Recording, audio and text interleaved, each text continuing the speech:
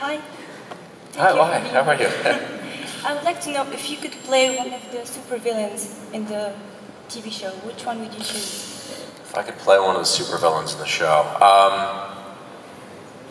good question. I always liked the Riddler. I like riddles. I'm kind of corny that way. So that would be fun. I think a Jervis Tetch is a fun one. The Mad Hatter. That was pretty cool. And I think Benedict Samuel does a really good job with that part.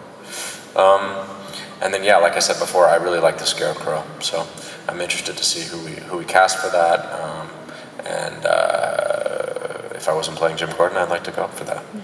Yeah, thank you. Hi again. Oh, hi. Could you tell us more about Texas Gun Sense, the association? Oh, sure. It's a charity that my mother, or a nonprofit that my mother is involved with, Upstart. It's just working for reasonable gun legislation in Texas in particular, which is a lot of guns in Texas. So just trying to find a little more reasonable gun legislation. There's a lot of guns there. Thank you for asking. Now you're still working on Gotham, and hopefully for many more seasons. Yeah. Sorry. Is there anything else you're working on as well? Is there time enough for other projects? There isn't much time, to be honest with you. No. This hiatus, we just wrapped season 3 a couple of weeks ago, a week ago, and just need to relax, get some downtime. I've been keeping it pretty low profile. But that also means there might be some parts that you will miss. Yeah, but for the time being, I think it's important just to do that job, do it well. I'm taking on added responsibilities with the show, including directing an episode. I directed an episode this year, which will air in America on May 1st. Those are ways of sort of increasing my work, but still giving me a break. So I'm trying to do things like that. I think I may write an episode next year. So I'll say I'm going to be able to write an episode, so try to do that as well. Cool. We've got time for one more question. Who wants the last one?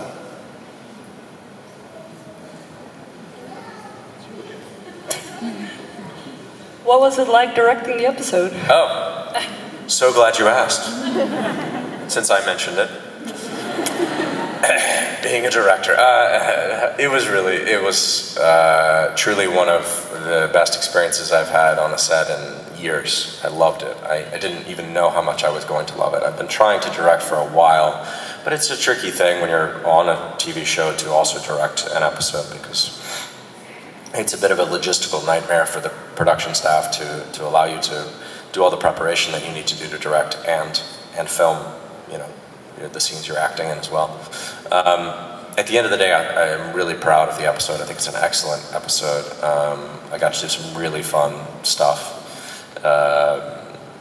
Ninjas fighting and wire work of Bruce Wayne flying through the air, and some pretty crazy stuff, as well as some incredibly emotional and powerful stuff involving both my plot line with my uncle, who clues me into what happened when my father died, which is not what I think happened when my father died, and emotional stuff with Bruce, and then a funny plot line with Penguin and Ivy. So I'm really proud of the episode, and I think I'll do it again next year, and they're going to let me do it again, so I guess I didn't mess it up that badly.